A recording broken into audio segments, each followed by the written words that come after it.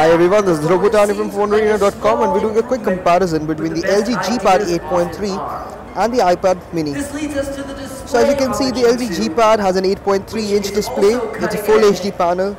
Absolutely beautiful, great colors and excellent viewing angles. The iPad mini has a not even 720p display. It's about 1280 by 800 and it does look a bit dated in comparison.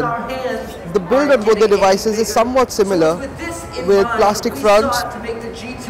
There's a glass covering the iPad mini screen, and it's the same on the G Pad 8.3 as well. Over at the back is again a very similar design. As you can see, LG has opted for a very similar dual color finish. They've got a silver aluminium back over here with white plastics, high quality plastics around it.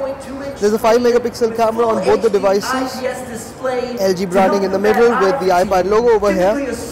You've also got two speakers at the back on the LG G Pad 8.3. Moving to the right side of the device, you've got a mute toggle on the iPad with a volume rocker over here.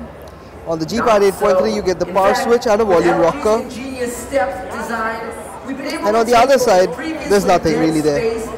Of course, the LG G Pad 8.3 sports a micro USB port, while the iPad mini has two dual speakers and a lightning connector at the bottom. The G Pad does not have any buttons up front. You control everything via the on-screen controls. But the iPad mini, on the other hand, has a single home screen button over here. The rest of the controls are via the touchscreen. Under the hood on the LG G Pad 8.3 is a 1.7 GHz Snapdragon 600 processor paired with 2 GB of RAM. There's also 16 GB of storage. The LG G Pad 8.3 runs Android 4.2.2, while the iPad mini is of course on iOS 6 and will be getting an upgrade to iOS 7 soon enough.